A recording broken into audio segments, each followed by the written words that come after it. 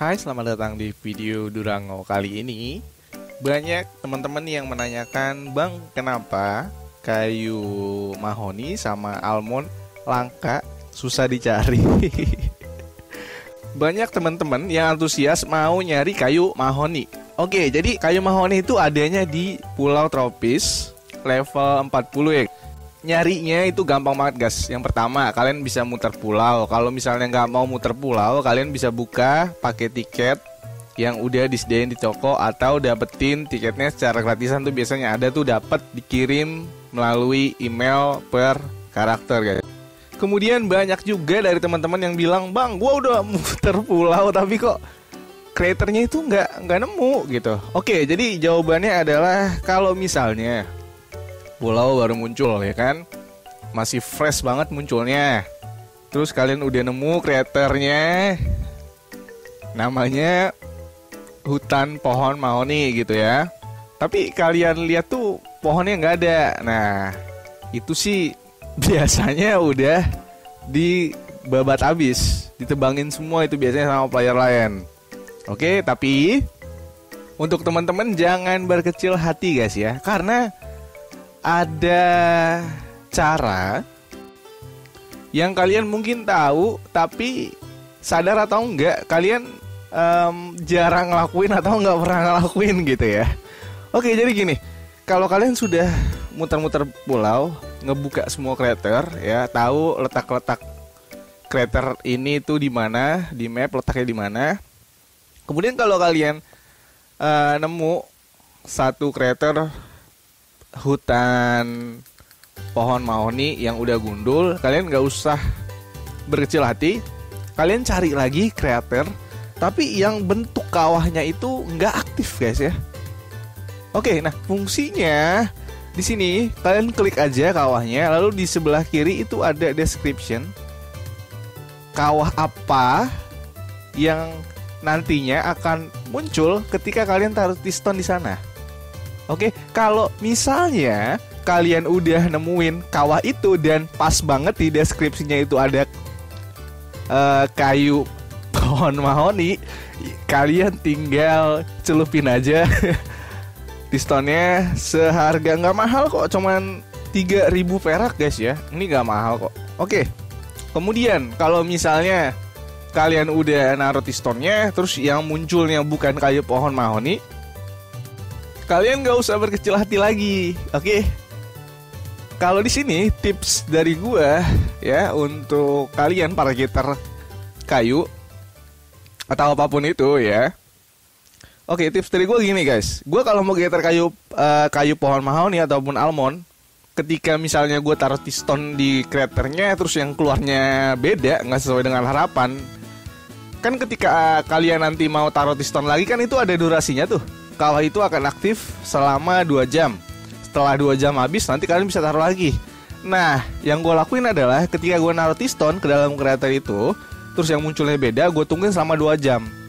Setelah 2 jamnya itu udah habis, terus gue taruh lagi. Kalau misalnya nggak muncul lagi, ya udah ngelakuin hal yang sama ya. Tapi di sini yang gue lakuin ketika gue nanam kreator itu biasanya pas-pas jam-jamnya orang istirahat ya. Jadi malam tuh, yang pokoknya sepi deh, pulau sepi tuh, enak banget tuh buat munculin kawahnya ya. Itu biasa yang gue lakuin. Biar kenapa? Alasannya biar nggak banyak orang yang datang ya. Biar nggak banyak orang yang datang. Saran dari gue, kalau mau buka kawah itu paling enak pas jam-jam sepi guys ya. Ngalah aja dulu, kalau misalnya jam-jam sibuk mah ngalah, pagi, siang, sore kita ngalah dulu. Malam sama subuh baru kita hajar ya kreatornya buat kita. Oke, kemudian yang kedua adalah gunakan fungsi party. Oke, misalnya kalian kalau bikin satu party, tanyain dulu nih hutan apa maksudnya pulau tropis level 40-nya itu namanya ini atau enggak gitu. Kalau misalnya beda, ya kalian tinggal bikin party sama dia, lalu dia suruh membagikan pulau tropis level 40-nya. Otomatis kan kalian bisa pindah atau jam lagi ke pulau tersebut gitu ya. Jadi kalian bisa menang banyak gitu guys. Menang banyak ya. Kemudian biar kalian gak lupa, langkah ketiga, tips ketiga dari gue itu gue selalu nyetel alarm guys. Ya niat banget gue, ya iyalah gue buat konten. Ya jadi yang gue lakuin ketika apa ya? Gue jadi lupa nih. Oke, ketika gue nyari hutan pohon mahoni tapi pas lagi gue tanam nggak sesuai dengan harapan, ya gue nunggu lagi selama 2 jam, terus gue setel alarm gue. Misalnya alarm gue bunyi, gue tinggal login lagi. Habis itu gue tanam lagi. Kalau udah kalau udah dapet, ya udah digeter. Habis itu udah habis nih, udah dapet kan habis. Ya udah tinggal tungguin lagi waktunya yang lakuin hal yang sama lagi gitu. Gimana? Udah paham belum? Sama juga ya, almond juga sama. Pokoknya semua creator juga bisa digituin ya. Jadi kalau kalian nemu satu kawah, kalian jam putus asa, kalian tanam tiston, nanti muncul lagi. Kalau nggak sesuai dengan harapan, tungguin selama 2 jam, habis itu pasang lagi di situ ya. Terus gue sering banget, mungkin teman-teman juga pernah ngalamin ya, ketika kalian getter kawah ya, kalian udah botakin setengah nih misalnya. Gue sering ngebotakin kawah setengah gitu.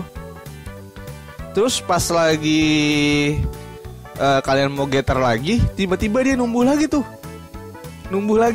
Ya itu kayaknya antara ngebug atau emang sistemnya kayak gitu ya, gue nggak tahu deh. Pokoknya ketika gue mau, misalnya gue nemu creator tambang nih, ini biasanya nih ya, yang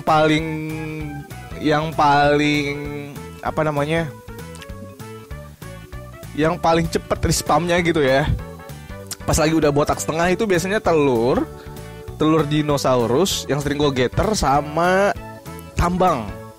2 itu tuh. Jadi kalau misalnya kalian nih ngegetter kan nyisain 1 tuh. Udah nyisain 1, ngegetter, habis itu dibotakin setengah. Ya kan? Udah botak setengah, sisain 9 lah kalau nggak 8 gitu. Habis itu di akhir pas lagi kalian mau nebang lagi atau ngambil lagi, tiba-tiba dia muncul lagi sendiri gitu, nge-respam sendiri gitu. Gue nggak tahu ini ngebug game Durango-nya atau emang by sistemnya itu harus nyisain sekian terus langsung respam lagi atau gimana ya. Gue yakin teman-teman pernah ngalamin itu, cuman susah ngejelasinnya gitu ya. Gue juga gimana ya, gue mau bikin tutorialnya kalau memang itu bug, ya bagus sih. Ya karena bugnya menguntungkan player ya.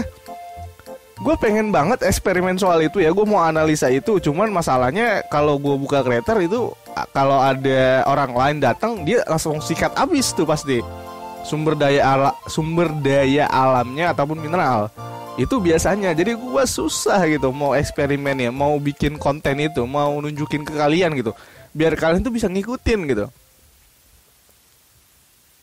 Kalaupun misalnya gue gue buka creator nih, misalnya tambang, terus ada orang yang datang, kucuk datang nih, terus terus dia ikutan tambang nih, ya kan, rebutan tuh. Nah pas lagi gue mau eksperimen soal ngebug yang respam itu, terus gue bilang nih ke dia, lu jangan diutuk dulu, gue lagi bikin konten nih gitu kan. Masa iya gue bilang kayak gitu, ya nggak mungkin juga ya kan. Kalau misalnya dia kenal gue, kalau nggak kenal siapa lu anjir. Iya, belakangan ini gue sebenarnya banyak ya, tips dan triknya tuh banyak. Cuman ada beberapa trik ataupun tips yang susah diuraikan dengan kata-kata gitu.